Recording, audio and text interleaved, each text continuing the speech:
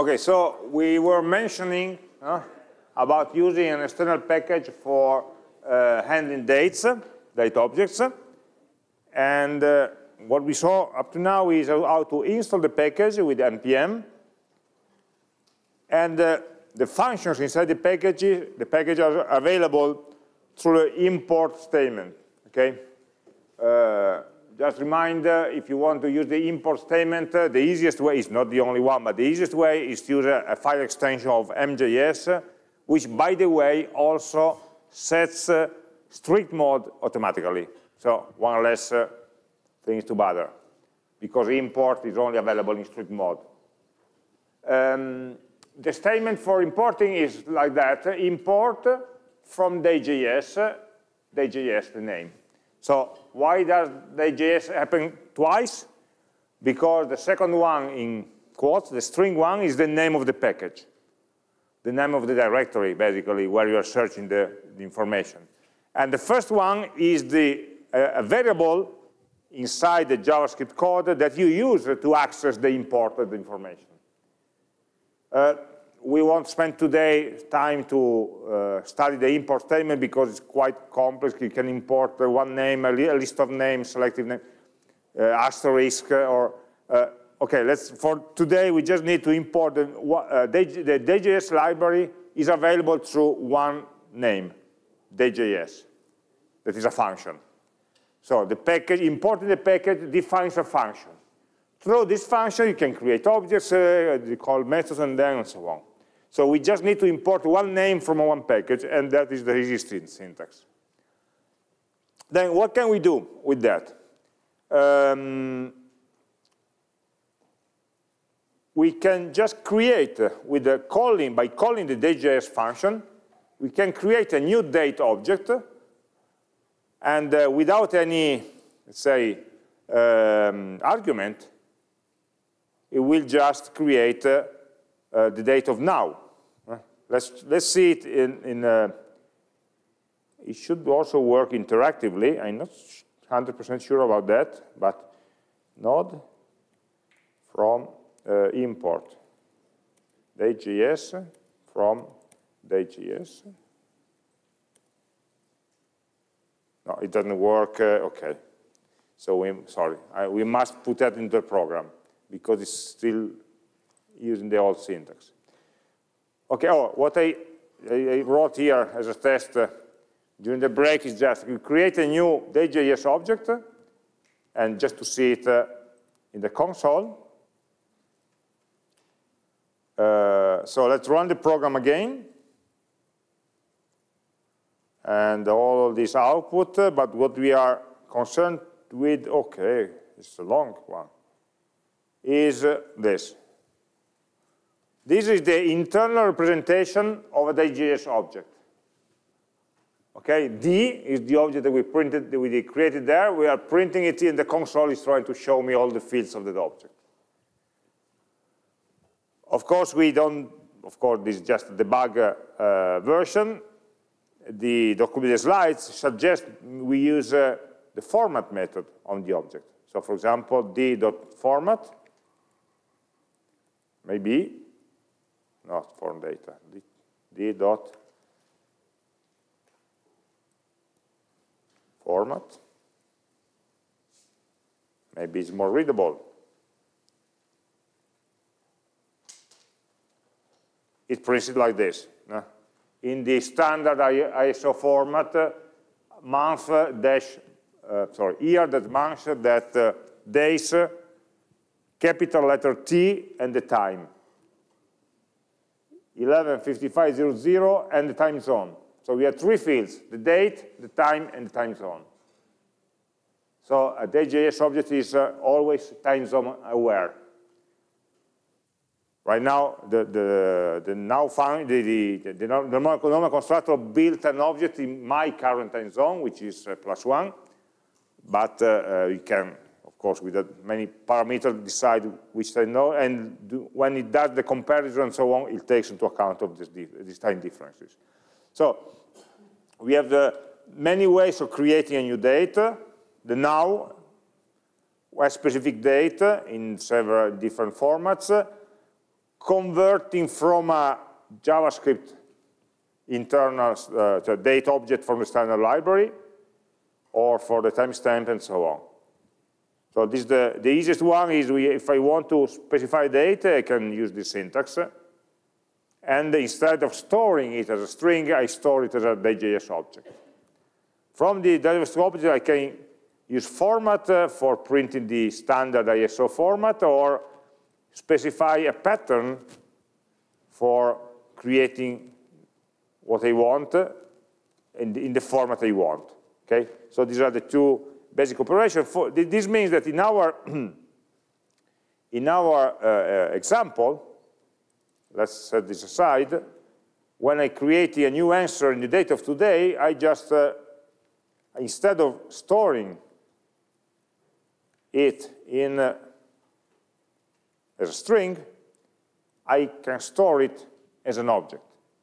I'm creating a DJS object by parsing the string. And the same works for the question.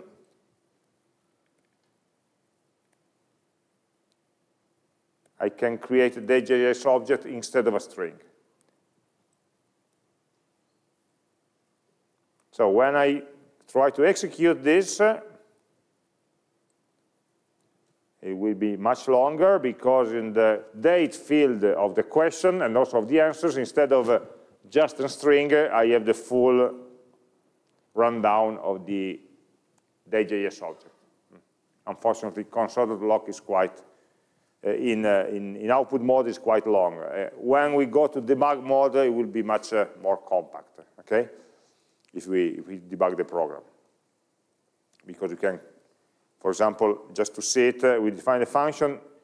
Let's try to see what, when working with objects, it's better to work in debug mode.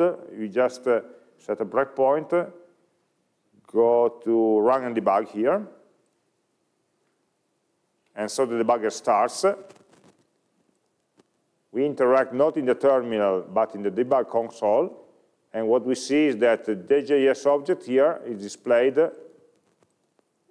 on the watch. Sorry, I'm trying to minimize this. And to increase that, working with this resolution is quite difficult. And so we have the representation of the object, and then all the properties if you want.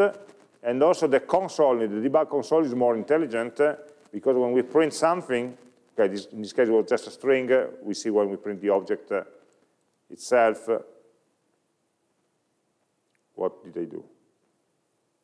Sorry, I stopped it. What are you doing? So, extension, what are you saying? Is this my fault? So, okay, step, step, step.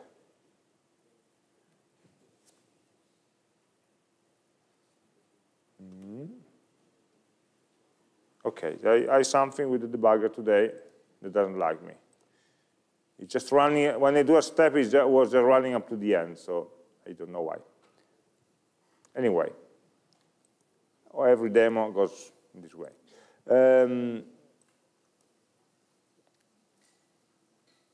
Okay, so why do we need the JS? It's not sorry for the debugger issue, but we can set or read different parts of the .minute, .date, different parts of the date. We can extract the current value. No? For example, if you write now .date without any parameter, we'll return the date. If we set a parameter, if you give a parameter, it will set the date. So we'll get or set according to whether we pass or not an argument to the function, which is quite common in the JavaScript world. And then we have all the arithmetics of the dates. So we can add, subtract, and compare the differences, compare before, same after, and so on between the dates. And so all the data arithmetic Never do that yourself. If you want to compute the date for tomorrow, you just add one day. If you want to compare two dates, use is before and so on, so that it will take into account of all the difficult issues about time zone, leap years, and the uneven month, and whatever strange things happen to our calendars. Okay? So my suggestion is never do arithmetic manipulation by yourselves on time or date values. Always use the libraries. They are there, and they are basically easy to use. And then the JS already has the basic arithmetic that we need, and it may have plugins to install other additional functionalities that you just have to install and require or import in your project. This is something that you can just read the documentation whenever you need something, and it's very easy to read. Okay, that was a motivation for introducing the packages. I have one leftover question from before, from the hour before. How do I discover the type of an object? Actually, on every object there's a property called constructor that points to the object function. It's not the string, but the object itself, or an instance of operator that can check whether or not this object is an instance of a class or a constructor function. Okay? Usually, these kind of checks are not encouraged. Usually, you define a function and you assume, when you're in your code, that, or you check or assume that the objects that are given to you contain the methods that you, or the properties that you need to call on them. So in JavaScript, we tend to use what is called the duck typing. Okay? The importance of an object passed to a function is whether it has the actual methods that you need. So normally, instead of checking for a type with the instance of, we check for methods. If we need to call the add, add method on an object, here we are going to do add.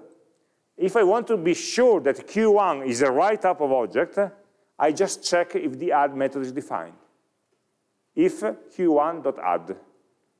If it's undefined, then it's not the right object for me. But if it has an add method, okay. Whether it's a question or it's something else, if I only need to call add on that, any object that defines the add method is fine with me. No, you know the proverb, the duck typing stands from if it walks like a duck and quacks like a duck, then it should be a duck. So you don't care if it's really a duck, as long as it's able to walk and quack in the right way. So as long as it does possess the right methods that you're expecting to call. So normally we are trying to focus more on which methods should the objects have in order to work in this context, rather than which type were they defined of. Even because many times, unfortunately, when we will exchange information from the server to the client, we are sort of losing the types, because we are converting to string and then rebuilding objects from strings, from JSON, and the type information goes away. But the properties still remain. Okay, so it's a basic of programming style. Of course, if you are building a library, maybe you want to be more careful about what kind of object you receive. If you are writing some code that uses libraries, usually you try to not care too much about this. Okay, let's move one step forward. Don't be afraid from the title asynchronous. The asynchronous will be for next week. But today we are building one further step, again on functions. First of all, it's one simple extension to what we know. We already know that functions are created and returned to functions, stored into properties, and so on. Functions can also be passed as arguments to other functions. Nothing special. And this allows us to create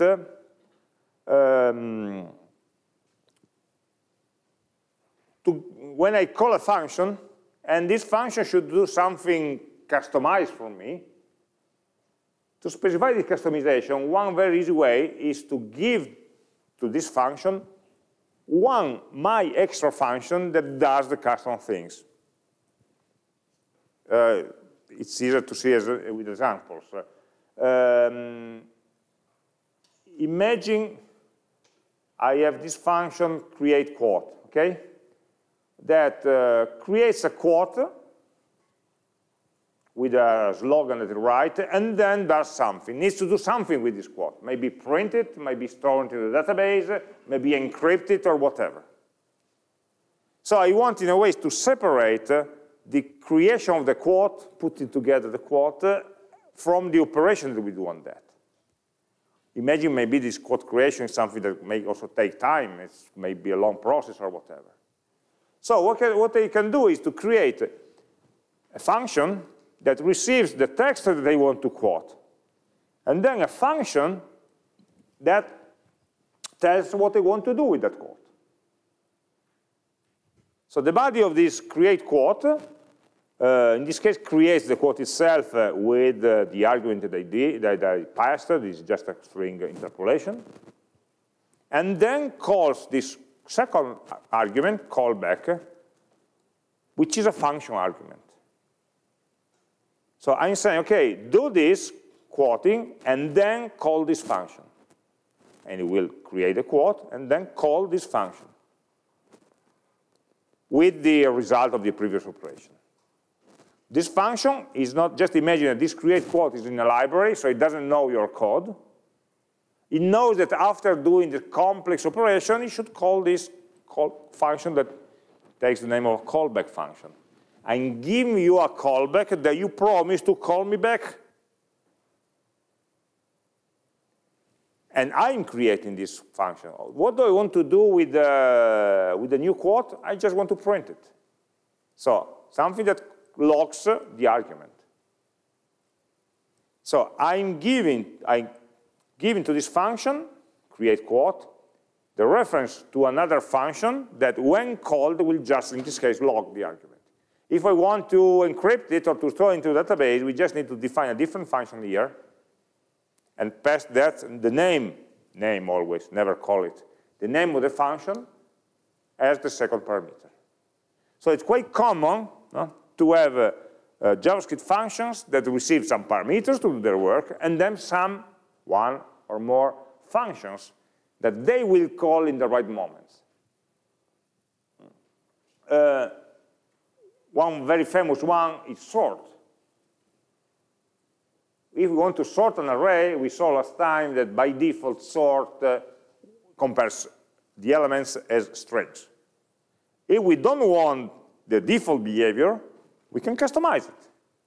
And by customizing it, I mean giving to the sort function a callback function that it will use to compare every couple of elements, every pair of elements, whenever it needs, whenever the sorting algorithms need to do a comparison.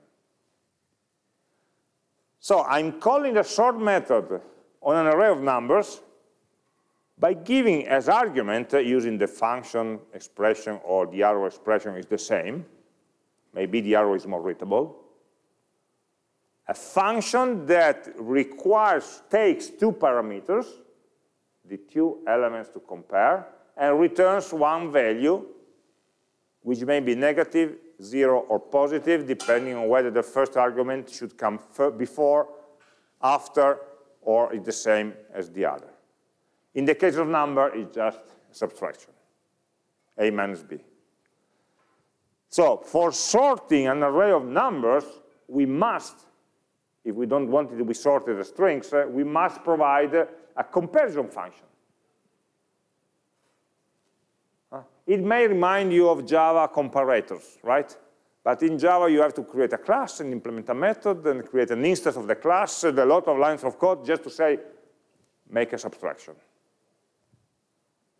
And this is just the same effect used with functions. Function giving as parameters. So I am not calling, they're called callbacks because I'm not calling them.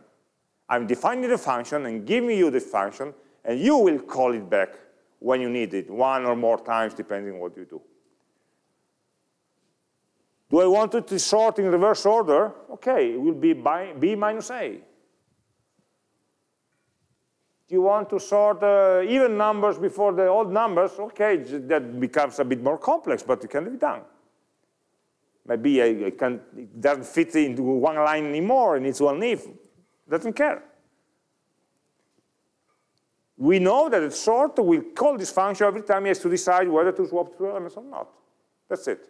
And we give the logic of the comparison to it. So it's very, very common, and you see why the arrow function is useful. Because it's still readable. We are creating a function, passing it there, and so on, in a much more readable format than this. Otherwise, okay, if this function is long, you have a lot of instructions here that don't belong to this body, but belongs to the callback. But then it's just a matter of readability of the code, okay? The semantics is exactly the same. So instead of defining a function, giving it a name, and so on, we just use a narrow anonymous functions here and there. These are called synchronous callbacks because the function is called synchronous. Inside the execution, during the execution of sort, this function is called many times, one or more times. Okay? Things will be much more fun when we deal with asynchronous callbacks, where the function executes, and after the function we execute it, and you're doing something else in your program, your callback will be called in an unpredictable times. But that will be fun when next week.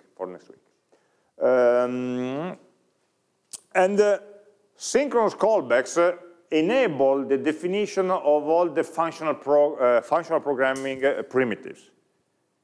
So a lot of operation on arrays are implemented in the standard library by giving us methods of the array object that require one callback to do any sort of operation on the array itself.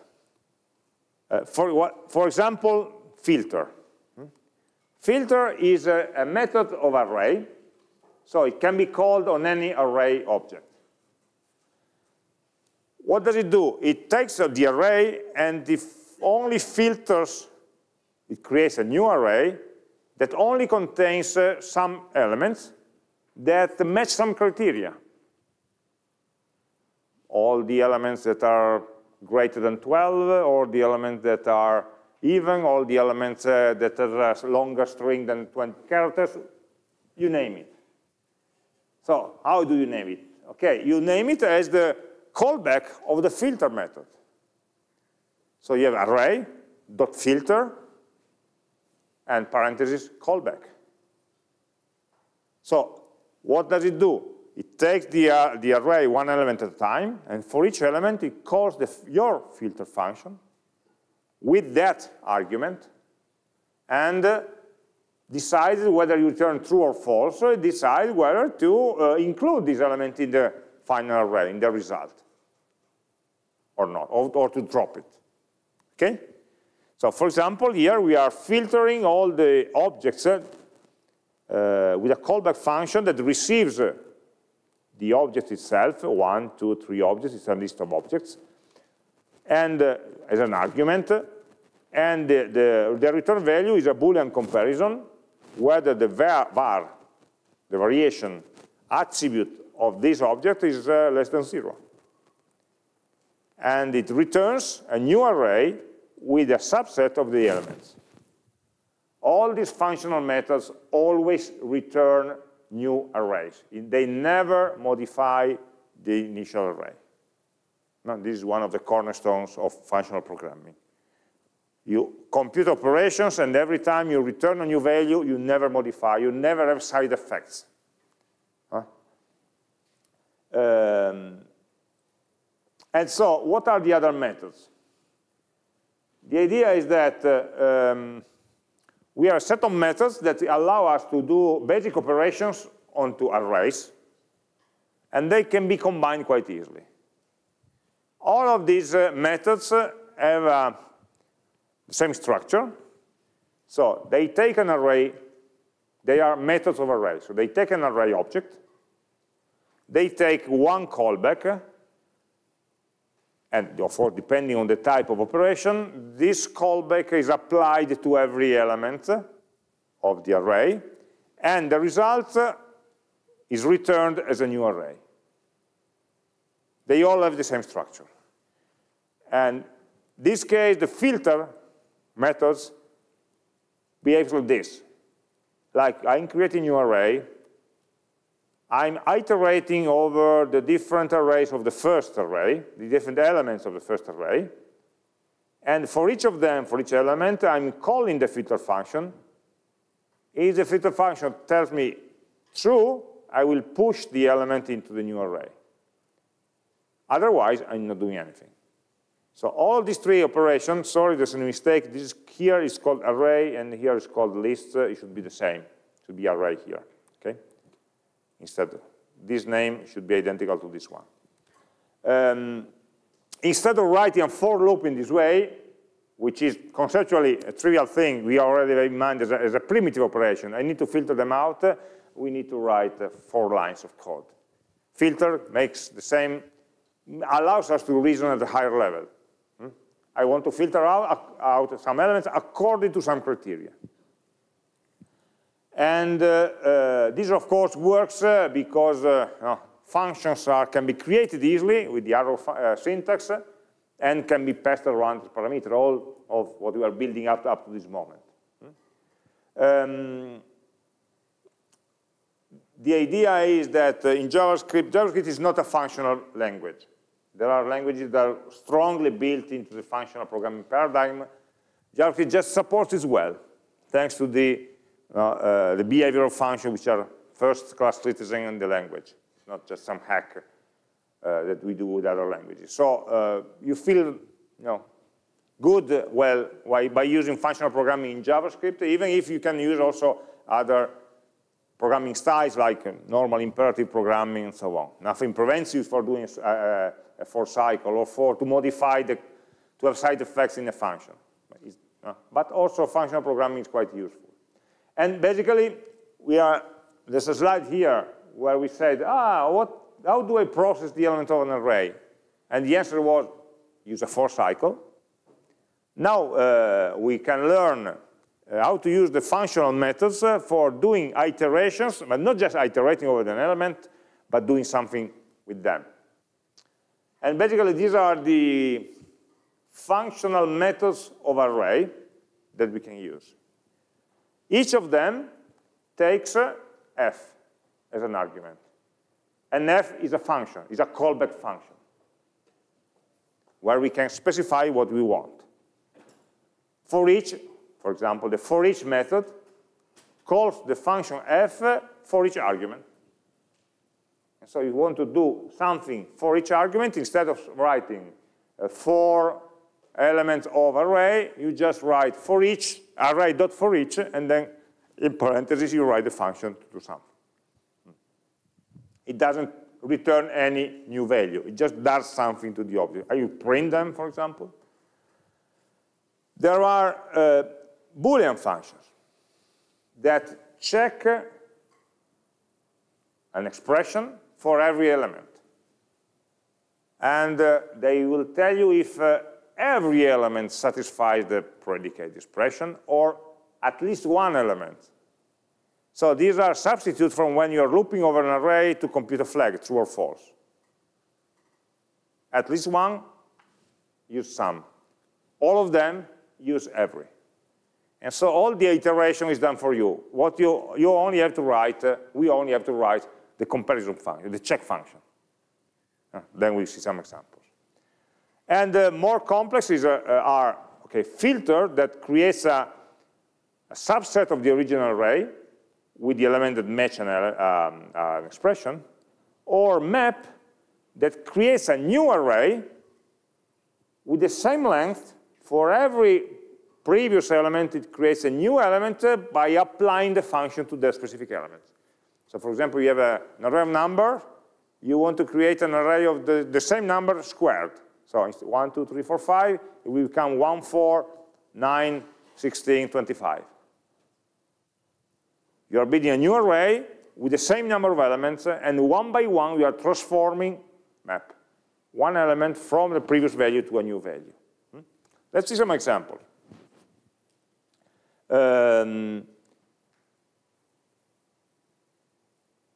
For example, here we're saying we are using for each to iterate over, this is an array created from a string with a spread operator again at work. You're spreading the character of an array, of a string, sorry, into the elements of an array.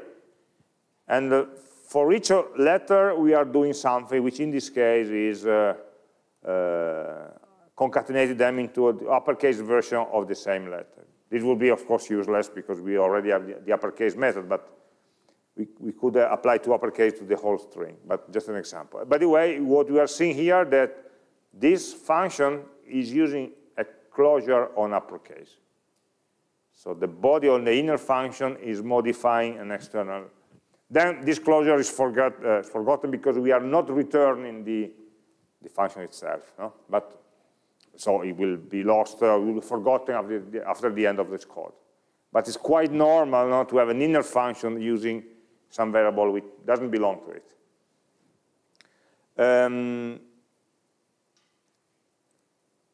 For each is not very used. Every checks whether all the elements of an array hold some property. For example, every x is less than 10 in the array A. So it will take one by one the elements of A, substitute them for x, and we'll do 1 less 1. 1 is less than 10, 2 is less than 10, 3 is less than 10, and so on. And if all of these return true, then every returns true. If at least one returns false, then every returns false. And it will stop as soon as, of course, it finds the answer. So it's a loop with a flag. But we don't have to worry the loop nor the flag. Just the array and the condition. Sum is the reverse. It's at least one. If at least one element satisfies the property, then it's true. So it stops at the first element that satisfies, and it's false only if all of them fail. It's just a complement. More interesting are map and filter. They're more used also. Map is transforming an array onto another array. So the basic rule of map is it will always return, it will always create an array of the same length as the first one. That's the rule number one. And the elements of the new array will be the transformation one by one of the elements of the previous array. So if you have 27 elements, you call map, you will have a new array with 27 elements. And each of them will be computed only starting from the corresponding element of the first array. So, for example, an array of squared elements, or maybe an array only with the scores. For example, in our code, we have the, let's take the scores that we had last week. No, sorry, no, we don't have enough. We don't have enough objects to do this. We can write it here. Q1 is a question, okay? And if you want to know just the scores of the answers, just that, as numbers, we could write just scores. What do we want to do? We want to take the first answer and extract the score property, and then the second object, and then extract the score property, and put all of them into an array. Then we can sort it, we can compute the average or whatever, okay? So we can do that by taking the list of answers. Qn.answer is an array, and map, transform every answer A, which is an object of type answer, and I only get from that object the score attribute. It was called score, right? Let me check. Yeah, score.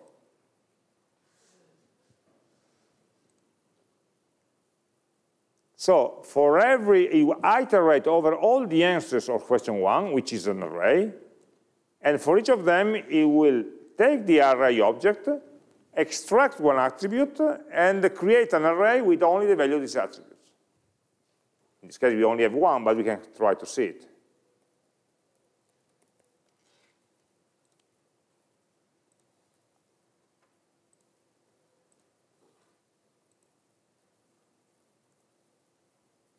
You see, we have an array with one integer number, which is 6. Okay, from a list of objects to a list that contains one specific property of those objects. So we can use it to extract some information that we want to work on, or conversely, you can create an object starting from some basic operation. Right? No? You can do anything you want. As long as there is a one-to-one mapping from the old to the new value, you can create it. And filter is the dual. It extracts only a subset of elements, so the array returned by filter, you always return new arrays, okay?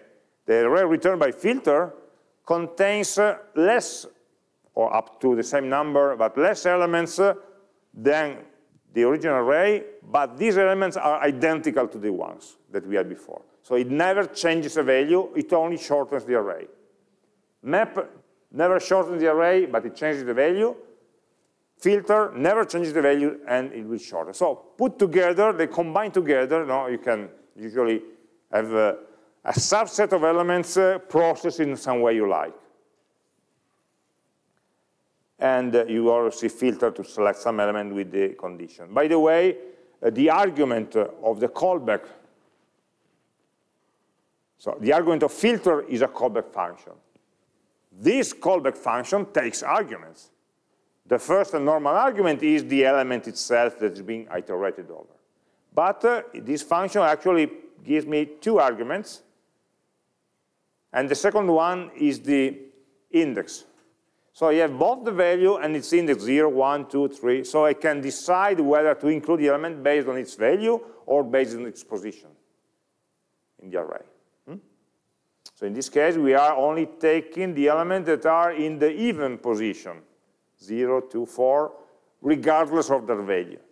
The value of elements is not used here, only this index. So you can do some sort of sophisticated values. And the third primitive for functional programming is reduce, which takes an array and returns one value. Think of summing a set of values. You compute, start from 0, you sum, you accumulate the sum of all the elements, and at the end you have only one value. But this value is computed by combining together all the values of all the elements that you saw. Okay? So it returns one result that can be a number, can be an object, depends on what you want to do. And so the callback is a function that contains at least 2 parameters.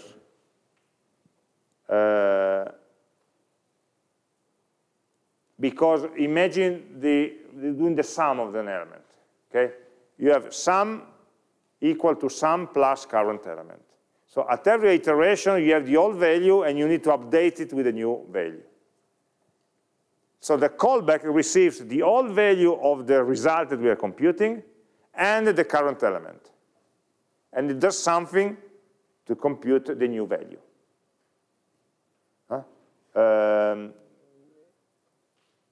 For example, I have an array of numbers. I want to compute the sum of these numbers. So what do I need to do at every step? At every step, I should take the partial sum plus the current element, and this will be the new partial sum. And so I have the callback that receives the partial sum, the new value. I will return the sum of the partial sum and the new value. Of course, a partial sum should start from 0, should have a starting value. And this starting value is the second argument of reduce. This is a bit more complex. Reduce has two arguments here. One is the callback function that updates the running counter. And the second argument is an argument of reduce, it's not an argument of the callback, is the start value of the accumulator. So I'm saying accumulator is equal to 0, the first argument. Then for each element, I'm executing accumulator equal to accumulator plus current value. It's a sum. Or you can do the product. In this case, the update of the accumulator will be a multiplication, and the starting value should be 1. Or a maximum. I take the current maximum, the current element, and I compare whether the current maximum is greater than the current element, then the current maximum is still a valid maximum. Otherwise, the current value will be the new current maximum. So from a list of elements, we can extract the largest one, or the smallest one if we have less than here. Here we don't have the initial value. The initial value will be undefined, so the first time we return the first value. So that when we see the first element, this condition will be false because it will be accumulator greater than undefined. It's false. So any expression with undefined becomes false, and so we'll take the false branch of this expression.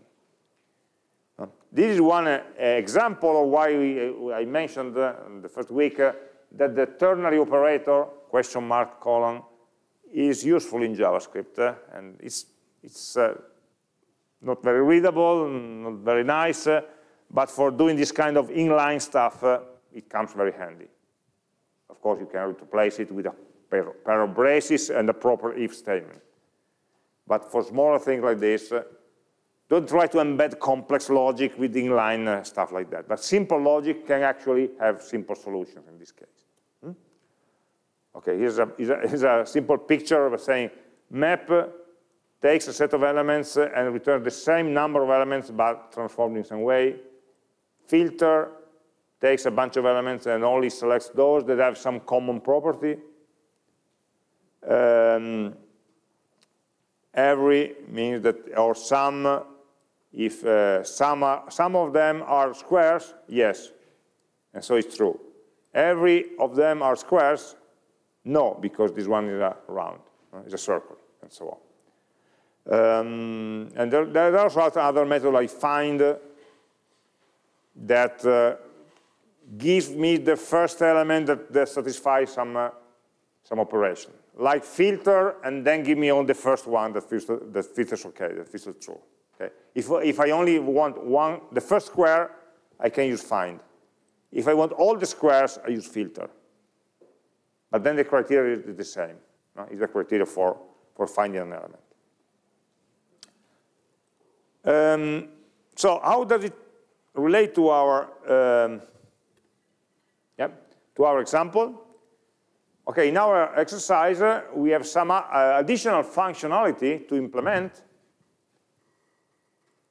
especially in the question object. So we already had the add method, and here it's telling me find username, return all the answers of a given person. Okay, so imagine that a question has many answers. They can be from different people, and we can only select those from the person that we want, we care. This is the find method. For doing that, the suggestion here is creating one question with at least 4 answers. Right now we only have 1 answer. It's not very useful. So let's add 3 more stupid answers. So it could be, if you don't care, I will remove some prints to have some cleaner output. Okay.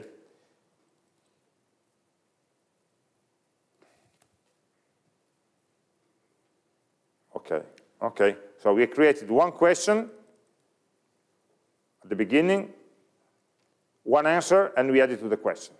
So we had some other 2 or 3 questions, answer, sorry. q1.add, new answer. We don't need to pass through a const variable. We just can create the answer that may be.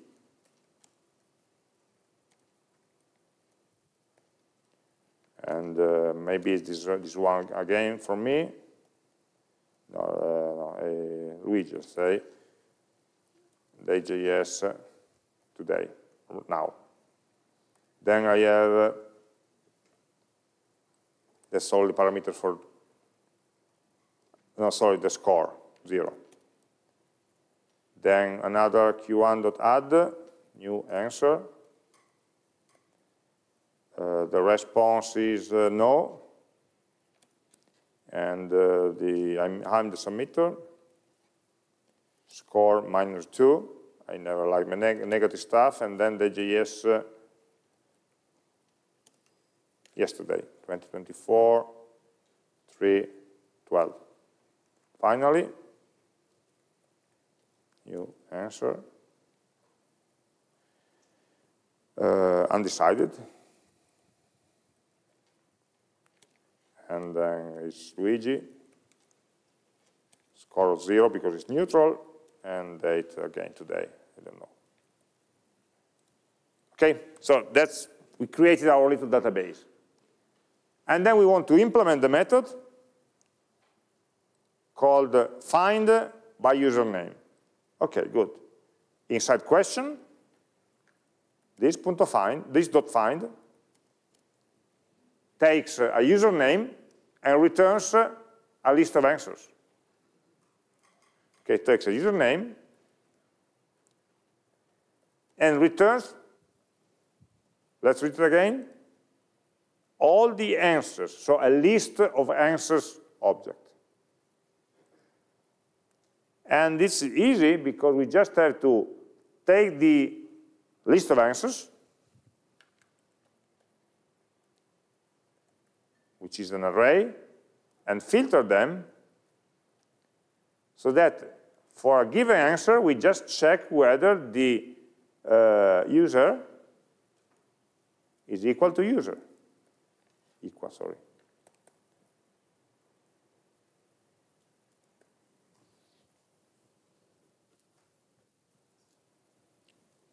Okay, so these answers are all the answers for this question.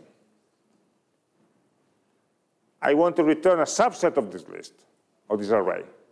So I can use a filter. And for each of them, for each answer, I'm asking myself, the user property of that answer, is it equal to the string that I received as an argument? So A is a reference to the answer. A.user is a property local to the answer object, while this user is the argument of the function. It's not the argument of the filter function, but the argument of the find function. Okay, we have a find method that receives a user. If you see it written down as function syntax, is function, find, argument, user. Inside of this, we are defining a small callback function that receives one argument of its own, A, the answer, and is able to read through a closure the argument of the enclosing function, which is find, and this argument will be user. So I'm comparing a local variable, a property of a local variable, with an external variable user. Okay? User is an argument of find. A is an argument of the callback. The callback itself is an argument of filter. I can offer you coffee for the, okay, at H later on.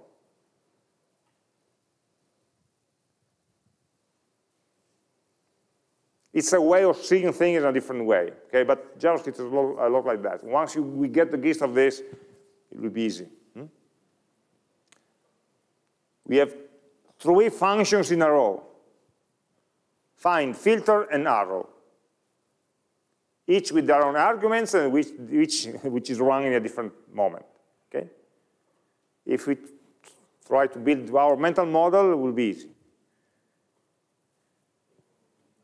And it will be a lot of repeated code. There are some patterns that repeat every time.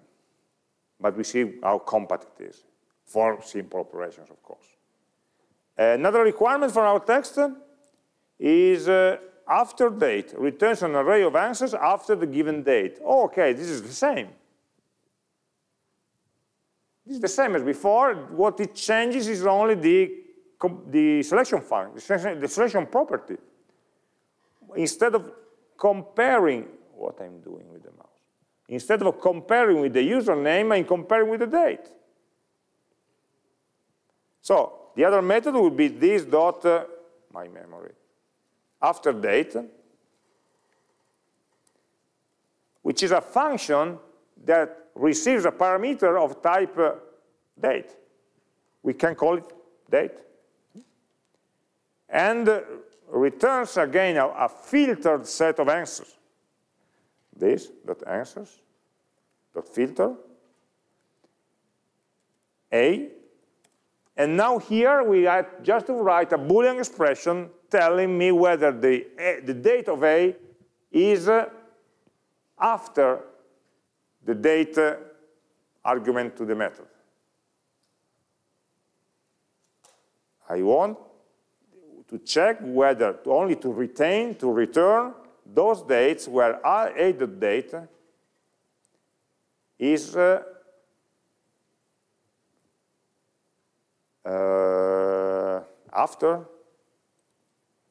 after date. So we must go to our friend DJS and is after, or is same of after. It doesn't tell, this is same of after, and no, it requires a plugin to work. No, okay. Let's use is after.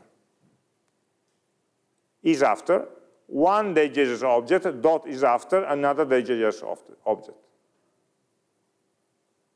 Then, by the way, is after can also set the granularity of the comparison. Do you want to compare at the second, the millisecond, or just at the month level? But we don't need that right now. So I want to retain is if the date of the answer is after, then the date that I received as a parameter.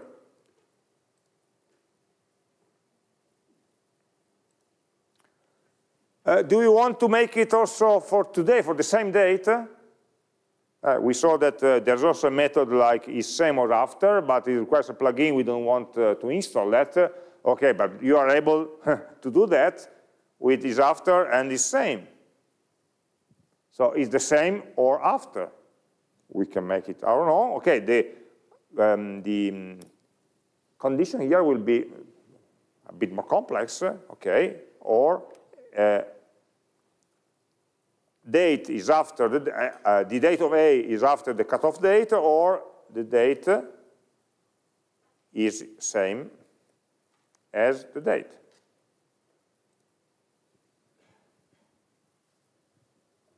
The arrow operator has a very low priority, okay? So the parentheses, we may make them explicit, why not? It's better to have a couple of parentheses more, okay? So this is take one argument A and return this expression.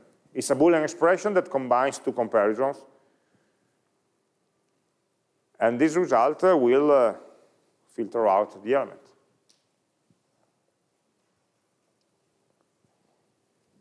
And the return value of filter, remember, is always an array with a subset of the elements.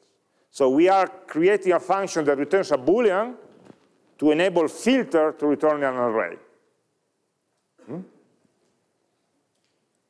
All the work is done by filter. We are just giving the hint to filter or what to filter on, or what criteria to filter on. Okay, that was easy. Another. list by date returns an array of answers sorted by increasing date. That's trickier. Does it say sort the answers by date? No. It doesn't say to change the order of the answers inside the object. It says it returns a list of answers. Don't touch the original ones. So what it's saying here is make a copy of the answers and sort them. Sort the copy, don't touch them. Okay? So we must recognize here that we must return a sorted list, okay, sorted array, that's not difficult, but it should be a copy. We should not touch the original list of arrays. So we cannot write this.answers.sort. Let's first make a copy. Okay, we can do that. So where's the code here? In this case, we have the method that is called list by date. Okay, list by date. Okay, it doesn't take any parameter, right? And it returns something which requires 2 or 3 instructions to build. First, we need to make a copy, and then sort them, and then return it. So we need a body of our function. So in this case, it's not just a one-liner anymore, it's a two-liner. So we must be explicit in the body of the arrow function. If you want, you can also write equal function instead of the arrow, if you like. It will take more space, but in this case, it should be. So what do we have to do? We have to create one local copy, throwaway copy of the array of answers, const answers equal to this.answers.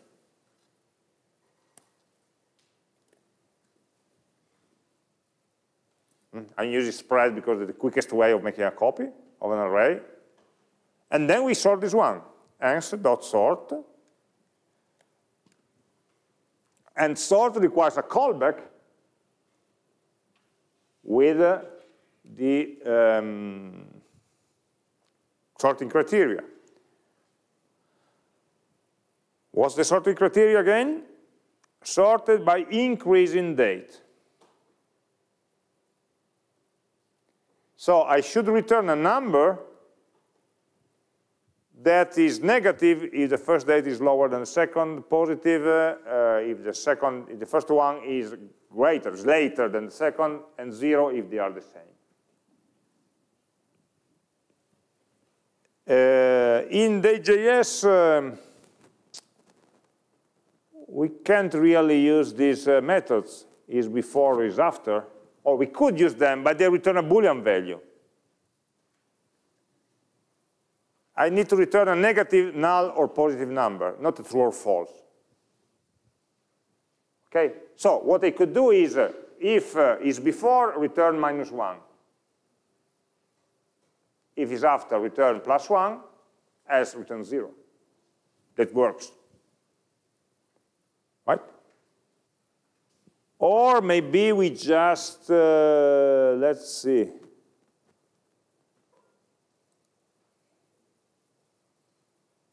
Millisecond, no. If I get a number just, the old friendly Unix timestamp, can I get it? I don't have it here, maybe. Query.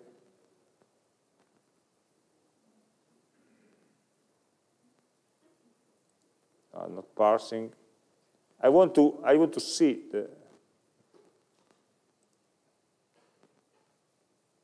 parsing, but not the display. Let me see. Yeah. Okay, this is a trick that says, given a date, call the value of method, and it will return me an integer number corresponding to the milliseconds.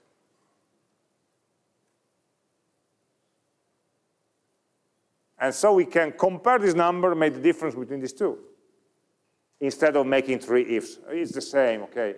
I'm being lazy this morning. So let's implement it either way. In either case, I have 2 dates, date 1 and date 2, as a callback function, and it must return an expression that computes the difference between date 1 dot value of minus date 2 dot value of.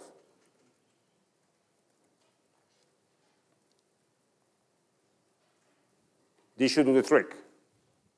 I take the dates, convert them to a milliseconds, and do the difference between them. So if the first milliseconds is sooner than the second, then the difference will be negative, and so on.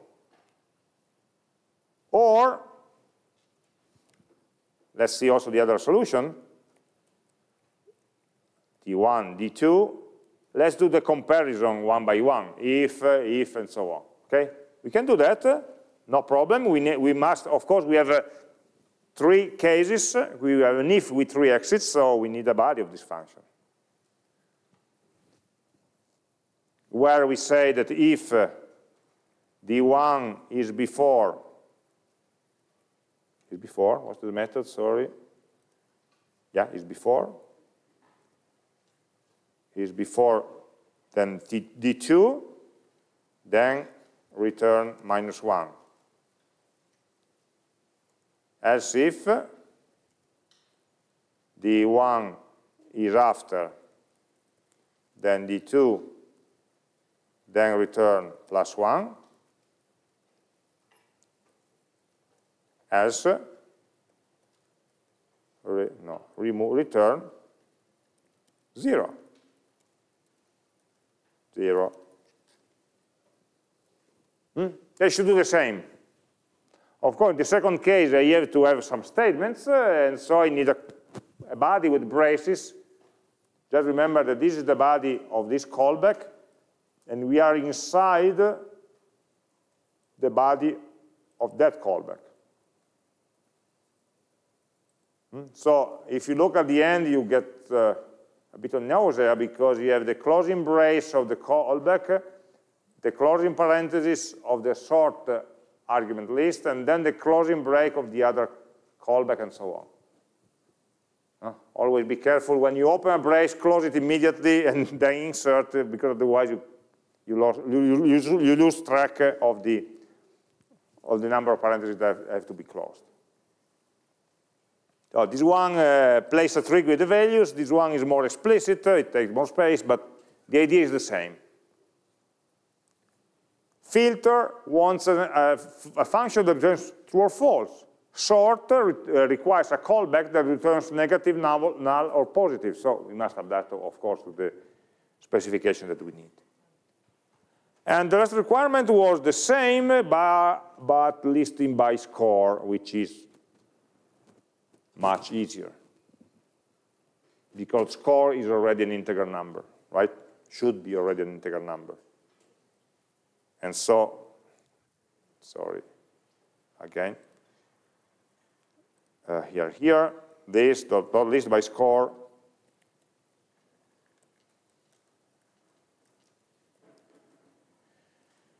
is a method that returns, well, again, we must work on a copy,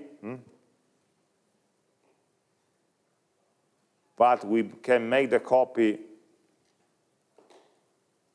I don't want to tell you or teach you bad habits, okay? But this answers dot filter. So I'm making a copy. I don't need to call it a variable, call it a name. Just use the variable to apply filter. Okay, the spread operator creates a new array. So this new array, oh, sorry, I need to sort it first. Sort. This would be a nice idea, except that sort doesn't return any value. The sort function returns undefined. So it will create a copy, it will sort it, but I have no way of returning that array, that copy. Because if I do a return here, this is a return statement, it will return the return value of sort, which is undefined. So nice trick, it doesn't work.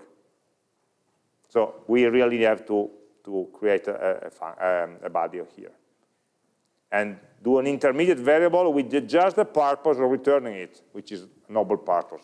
Const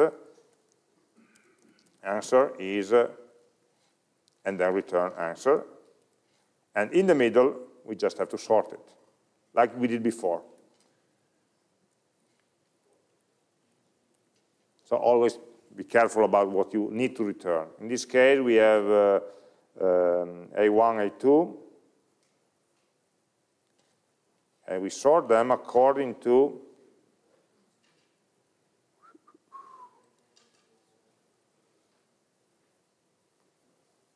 okay, there's a bug in the code before, sorry. The score, so A1.score less than minus A2.score.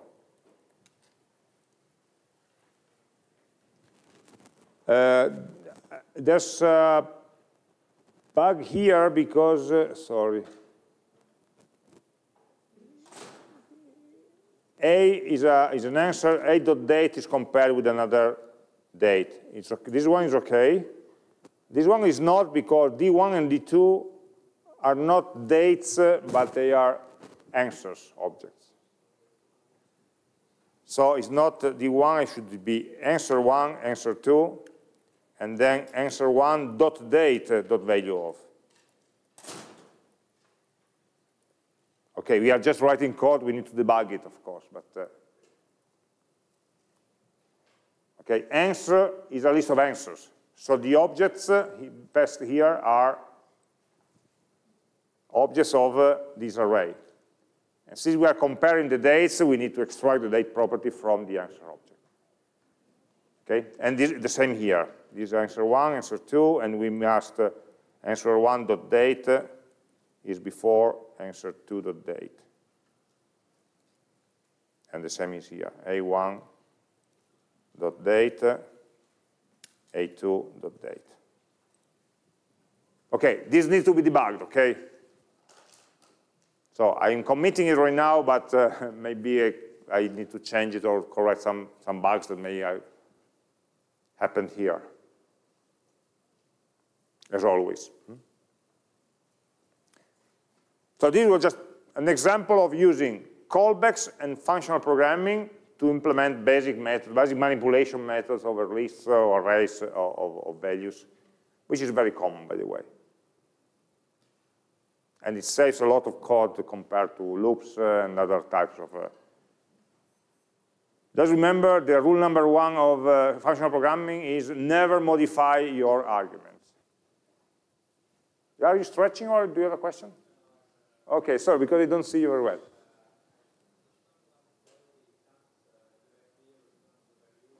Sorry, I can't hear you.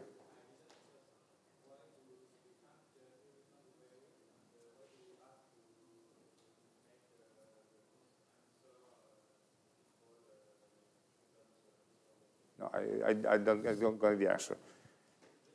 Maybe we are closing. When you come down and just speak together. I'm not really answer.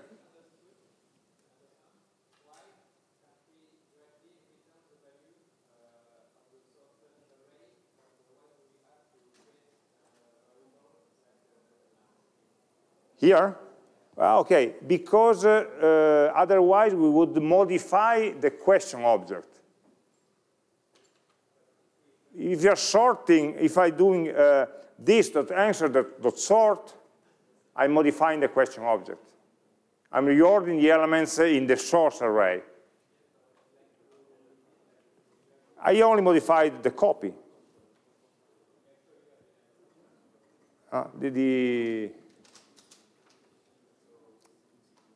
Okay? Yeah? I don't understand why in the filter function A recognized user. We wrote in the filter A and each A does user equal user.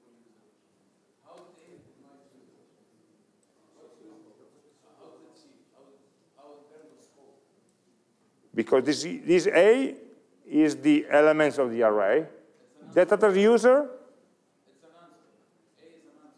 A is an answer, the user is the property. Yes, it's an answer because it's applied on this.answers array. A is an answer, A.user is the user property of the answer object. This.user. Yes, yes. Yep. Okay. No problem. Okay, so you remember that this Thursday we have the first lab, and we see each other next Tuesday. And expect some more bugs, and let's discuss them on Telegram if you want.